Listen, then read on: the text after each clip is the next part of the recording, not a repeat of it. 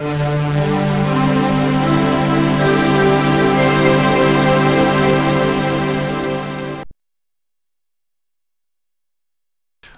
to question 3, part A.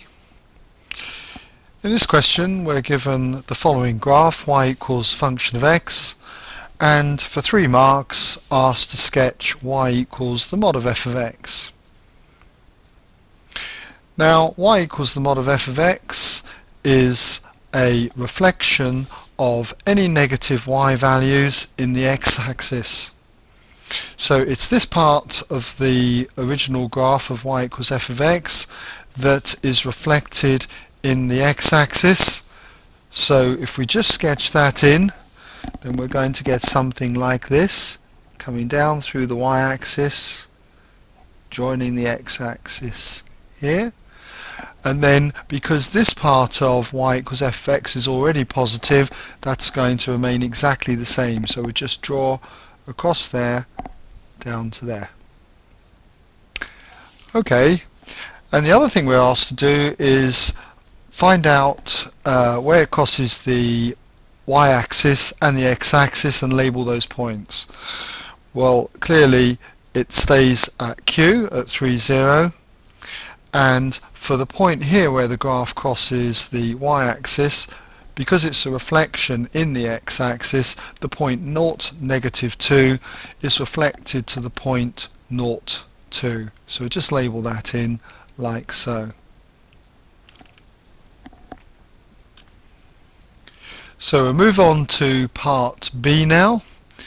And in part B, we've got to draw the graph of the inverse function of x. So that is y equals the inverse function of x. Okay, so just bring that graph up. We'll bring the original graph up on display, and we'll just scroll up like so. Now, when we're trying to find the inverse function of x, what that is graphically is a reflection of the original graph y equals f of x in the line y equals x. So y equals x is the diagonal through here, so we'll just sketch that in. Y equals x would be that diagonal. So just mark that off as y equals x. And then the inverse, I'll say, will be a reflection of this part of the curve in y equals x, and that's going to look like the following. Okay, so it's going to come up through there and look like that. Okay, so again we've got to label the points where it crosses the x-axis and the y-axis. Now for the x-axis, the point 0, -2 gets mapped or mirrored across to this point. So instead of being 2 units down, it's 2 units to the left, so that's going to be the point -2, 0, and the point 3, 0 is going to be mapped to the point 0, 3. So just mark that in, 0, 3. Okay, just do that. Okay, and that's part B done. So let's just scroll up a little and get ready for part C. And in part C we're asked this time to sketch the graph y equals half f of 3x. Okay, y equals half f of 3x, and that is worth 3 marks. What we'll do is just bring the graph up. Here's the original graph. Now this particular question, a little bit more difficult than the previous two. It comes in 2 parts essentially. First of all, I'm going to concentrate on f of 3x.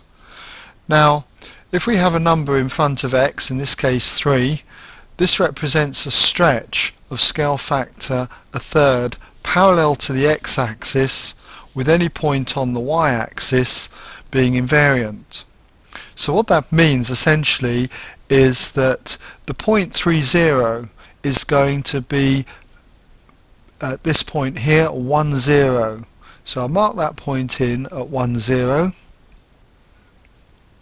Okay, like so. Just put that over there. Doesn't look very good. That's it, 10.